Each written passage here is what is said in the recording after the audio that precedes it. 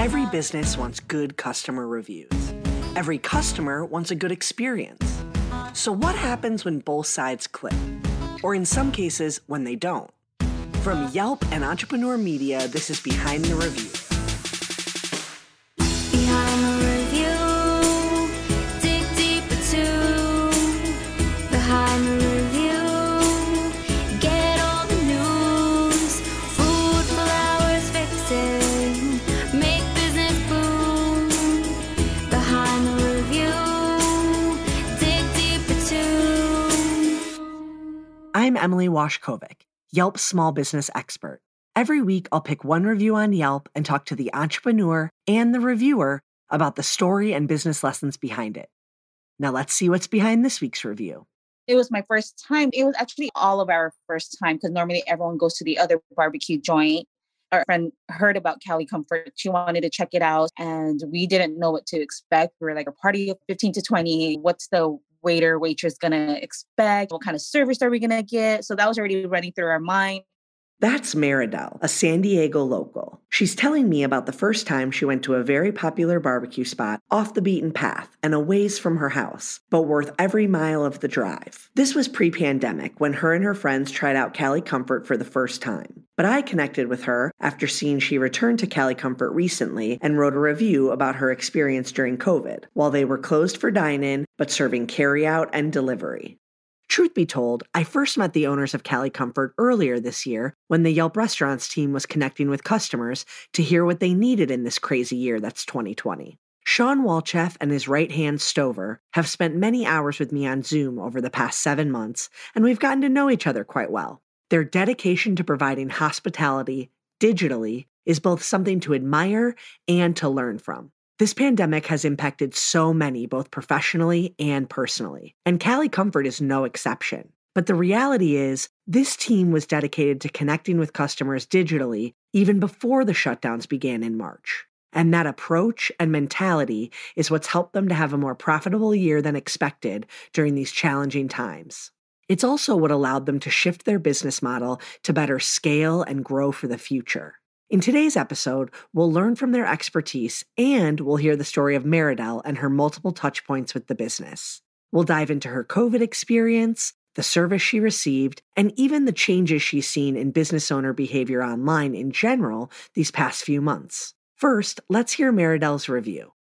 Thank you for a filling lunch. Ordered brisket sandwich and the meat was perfect and tender. I'm glad that the sauce is on the side so that it's not soggy. It came with the perfect amount of sauce that I smothered in every bite. I also got a complimentary peach cobbler. So delish. Thank you, Cali Comfort. The service I received from the young gentleman was exceptional. He was so nice, friendly, and helpful.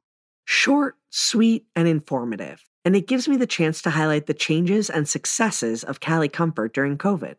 Madriel was impressed by the quality of her to-go order, but it wasn't just a boxed-up version of the Cali Comfort menu she had during her first visit to the restaurant. Shawn and his team revamped their entire menu and list of offerings when the shutdown first happened. When you're talking about to-go packaging and how do we make sure that barbecue's carrying well, a lot of the challenges that we faced during the beginning of the coronavirus were we have a huge menu. It wasn't just barbecue that we were selling. We're selling burgers, we're selling salads, we're selling steaks. We were open for breakfast before coronavirus. We were built on breakfast. So when coronavirus hit, we go, well, what do we do best? We do barbecue the best. That's what we do. And how can we focus on that? And we eliminated 90% of our menu that didn't travel well, that took a long time to prep. And that significantly helped us reduce our food cost by 6 points, which we always have run a high food cost because we pick high quality meats for our barbecue. But just the amount of time of prep and getting those things together. And when you're ordering different things on the menu, it takes longer for delivery. So during the peak days of coronavirus, which were the holidays, Mother's Day, Father's Day, 4th of July, Easter, we were doing more sales per hour than we did in 14 hours the year before when we were open. For all the non-restaurateurs out there, reducing your food costs by 6 points is huge. What Shawn is referring to is their P&L. Their profit and loss sheet, tracking how much they're spending versus how much they're making in sales. The message here is that they had to scale the menu way down in order to be able to efficiently sell at a higher volume and maintain the quality they're known for. Not everything carries well, but barbecue does. as long as the sauce is on the side and you provide enough sauce for your customers to smother every bite.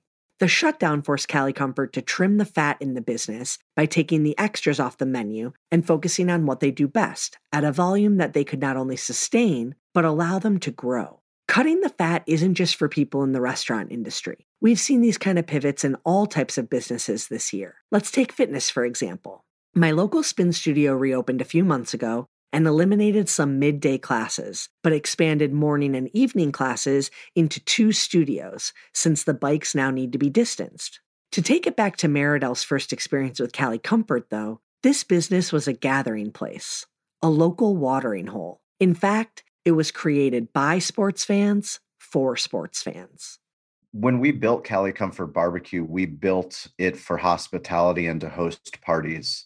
So it was very intentional that every room in the restaurant could be a room for a birthday party, for a celebration of life, for a little league, for a church group. And we did that because as sports fans, we always want to be welcome when we're going to a visiting stadium. It can be intimidating when you don't know the lay of the land. And the greatest sports fans, the greatest tailgates, when you go there, it's not about the jersey that you're wearing. It's about the fact that you showed up. And if you showed up, you're welcome. And we really built that into our business model. We have a capacity of 250 people inside, outside. It's a family-friendly sports entertainment destination. We're fanatics, and we wanted to make sure that if the game was on, you were going to be able to see it in high definition with a great view, with the audio on. But also, if you didn't care about sports, we wanted to make sure we took care of the barbecue connoisseur. And we're just fortunate that we were able to hire people that have hospitality in their DNA, that know how to care for people. And that's something that is ingrained in who we are and what we do. We'll talk about the staff and service in a minute, but let's go back to this concept of being built for hospitality. Remember, Madriel said in the beginning of the show that she showed up at Cali Comfort with a group of 15 to 20 without a reservation. So it makes sense that the physical layout and square footage of the restaurant can easily accommodate groups, which is not something that most restaurants can do without advance notice. This was a place pre-COVID that was constantly hosting multiple parties and gatherings and special moments. Now they're serving those same families, teams, and friends through barbecue carryout and delivery. To have that success, they had to do it right, and they had to use digital channels to communicate it out and make it happen. Shawn's colleague Stover says their digital strategy was taking shape even before the pandemic. I would say, actually, we were embarking on our digital hospitality journey before COVID. And the way that we approach social media, we like to make acronyms because we think it's fun. ABP, always be posting, always be publishing, always be planning, always be promoting. Whatever you want to insert there, you should be putting stuff online. And I know that we found individually, me and Shawn, in our own digital journeys, that posting your own content and engaging with your audience, whatever that is, they could be friends, they could be customers, they could be business partners, but you're having a conversation that's one-on-one in the public sphere, which lets other people engage with that conversation, whether or not they're typing. So it's actually a really important platform for a business owner or a brand or a personality to use. And COVID doesn't have anything to do with that. One day COVID will be gone and we'll still have to post to some form of social media. And it might not be Instagram. It might be something we've never heard of, but it's important to get your voice out there. This is especially important during COVID, when people are looking for businesses to support, things to do, and safe experiences to have. And it's that digital content that brought a customer like Madriel from the other side of town to check out Cali Comfort's COVID experience for herself. I didn't know what to expect. So do I just call in my order? Should I just go over there? What should I do? So I figured, okay, let me just go over there, see how they're running their business so I can share that on Yelp. So I go over there. There's a couple people online. And so, of course, they were taking extra precautions with their signs, with the arrows of where to order, where to pick up your food, if you're paying cash, if you're paying with a debit credit card. And it was actually really smooth. You know, this whole COVID experience was brand new to everyone. I just knew that, okay, 6 feet distancing, social distancing. And so they had set up this window to order. And the gentleman was great. Like, he was so friendly. He was so sweet. He was so nice. And I'm not just saying that, but seriously, that experience was like, he was very patient with me. It was really genuine. His service was very genuine. He really made sure that my order was correct and what exactly was I ordering. He wrote it down. And then I waited about 10 minutes and my order was already ready. It was quick. And, usually a barbecue joint, you wait a while. So I sat in my car waiting. I thought it was going to take a long time. But the next thing you know, it's like, oh, they called my name already. I could tell that Madriel is a very empathetic person. She goes out of her way to support local businesses and can feel the struggles that they're going through. She adjusts her expectations to meet the reality we're all living in during 2020. But in the case of Cali Comfort, her expectations were definitely exceeded. The experience was smooth, the service was exceptional, and she felt safe the entire time. Let's stay on the topic of safety, because Shawn's decision to not reopen their dining area, even though they technically have the space to operate safely, was not one that he made lightly. One of the most difficult things during coronavirus is dealing with our own fear as leaders and as restaurant owners of how do we handle not only staying safe, but staying in business. Because if we don't stay in business, it's no good. So how do we balance keeping our staff safe, keeping our customers safe, but also as California's enabling different businesses to open up at 25% capacity or to have dining outdoors? Should we go and do that?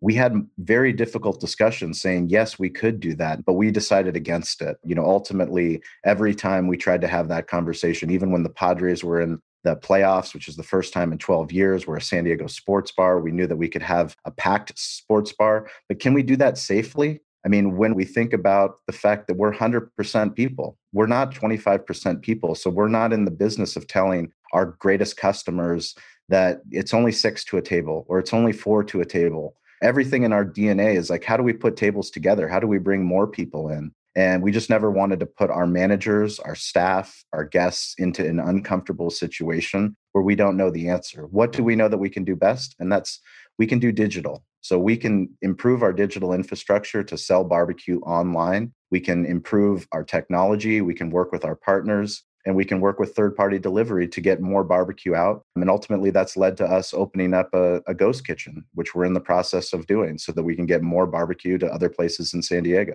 While emotionally the decision was hard for Shawn and his team, it paid off when their business began to run with higher efficiency, lower food cost, and more people in the San Diego area enjoying Cali Comfort BBQ. Whether that's through delivery, carryout, or a car picnic, which is sadly all too familiar this year. But it wasn't just the signage, the space between customers ordering, or the fast service that Madriel remembered. It was the service she received from Steven and the attention to detail in ensuring her order was correct that made her feel confident with the experience. Madriel didn't mention Steven's name, but Shawn knew it was him.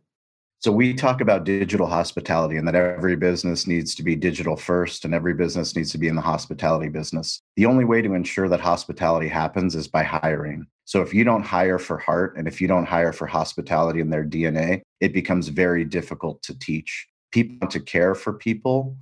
They have a different level of standard, and then we can go through and let them know what our procedures are to help the guest along in that journey. It was Stephen, my catering manager, that was in the window based off of what she said, because he takes the time to make sure that if somebody comes and they're a new guest or somebody that has a question about barbecue, he's going to walk them through it just the same way that any other cashier or host would do, just the same way as any manager would do. So when it's a part of your culture and a part of your DNA, I don't have to worry about, oh, well, there's a VIP guest coming to the restaurant. Let's make sure it's the best barbecue when they go. No, every guest is a VIP guest. Hiring for hospitality is something I learned in my days working with Marriott. And Shawn's right. It's hard to teach people to care for other people. In episode 5 with the candle pour, owner Misty talked about how important it is to not settle in hiring. Don't just fill the empty spot, even in desperate times. The rest of your employees appreciate you finding the right fit for the team, and you need to find someone who will carry out your vision when interacting with guests and customers. Let's close out by talking about reviews. As master digital content creators, Shawn and Stover also understand the importance of digital engagement. And not just getting tons of unengaged followers or posting a few pictures a week, but actually engaging, responding, commenting on things, talking to other barbecue fans, talking to business owners, sports fans, all online. One of the most important things that we've learned about social media is that it's not always about the numbers of people. So everyone gets obsessed with how many people like the post or how many subscribers do you have? How many followers do you have? Ultimately, what matters is where's the one-on-one engagement and what do you do with that one-on-one engagement? Because everyone consumes content in different ways, but there's certain things that make you stop scrolling. And if it makes you stop scrolling and think or comment, then maybe it was worth the time to actually respond to the person that stopped scrolling and commented. And if you do and you show up in a memorable way, you're going to do something that 99% of business owners aren't going to do. They're not going to make that engagement. And the deeper you go, instead of just saying, oh, thanks for responding, but if you ask a question in the comment or you send them a direct message, now all of a sudden you have a brand ambassador that goes, I can't believe somebody took the time to actually reach out and ask me for clarification of a question or ask me why did I respond the way that I did. And now you have a deeper connection with a restaurant owner where so many times people, they go to your favorite restaurant and they see somebody knows the owner and they feel special because they know the owner. Well, digital's changed that. That's opened up the door to so many people. I believe that social media is a mix of an art form and a science. The art form comes in the improvisation that you do in the moment. And that can be just a one-on-one conversation with a customer that had a good or bad experience. That's the improvisation factor. But the science comes in with the analytics. And as anyone who's used Yelp, Yelp Connect, or any other business tool knows, the more you look at the numbers and what's actually happening, the more you can improve your business. So we approach it the same way. It's a good thing to just look at how things are performing. And what we found is that polished content almost always underperforms compared to when Shawn stands on the roof, holds his cell phone in a selfie pose, and talks about what's literally happening in that moment with his business and then posts it. It's not polished, but it's real. So therefore, it has a stronger vibration with the audience. On the other hand, you could hire a video crew, which we know in the age of COVID might not be the best thing to do. And you can spend a ton of money and you can wait a couple months for that to come back. And then the world has changed. Or you can do it free yourself, learn in the process, and have a better conversation with your audience. Shawn and Stover aren't alone in this. Many business owners are stepping up their digital engagement during COVID. Madriel actually mentioned it. And I think local businesses are doing a great job with keeping their customers coming back, just being active, promoting like, hey, we're open for dine-in, come in, or we're open for takeout. Also, since COVID started, I've been receiving the best customer service from restaurants. I feel like they're appreciating their customers more after being shut down and, because they want their customers coming back. My reviews during COVID, it's all been 5 stars. It's nothing but just positive feedback because everyone's just been so friendly. They're going above and beyond. Customer service and safety are 2 things that Cali Comfort has prioritized during this time. And it makes it easier for people like Madriel to enjoy their experience and then want to share about it. Madriel told me what motivates her is that other consumers are looking for local places to support and information about their operations. Her reviews can help provide that and also spread the word about businesses that are creating memorable experiences during this unprecedented year. This approach often results in positive reviews, but there are negatives too. Shawn responds to them all.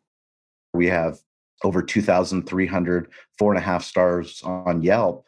And those first 1,600 reviews, I responded to every review, all the bad ones, all the good ones, and everything in between. And we learned so much by responding to those reviews. If it's a problem that's happened in multiple reviews, how do we improve it? As we got past 1,600, I passed off those responsibilities of responding to the reviews to Corey, my social media manager, and now Steven, my catering manager, and they respond to the reviews with heart. So if somebody does have a good or bad experience, we need to acknowledge that. And especially now in the digital age and moving forward, I think nothing's more important. Reviews, both positive and negative, can help your business and create connections with customers that can't be measured or matched by word of mouth, both offline and on. The Cali Comfort approach is to use social media as a tool to tell their story and connect with potential customers in their area. They engage with online reviews and connect with customers digitally so they can continue to streamline and scale their business through things like ghost kitchens. I hope that their insights on the initial pivots they made back in March of 2020 and their mindset on social media and digital marketing gives you some perspective that you can take back to your business. And that concludes our episode. I hope you enjoyed it and were able to take a thing or two away to implement in your own life. Whether it's a new idea that you can bring back to your business or a fresh perspective on how to be a positive influence as a consumer, we share these stories to inspire and create more meaningful connections in your local community. Behind the review, dig deep into behind the review, get all the news, food, flowers, fixing, make business boom.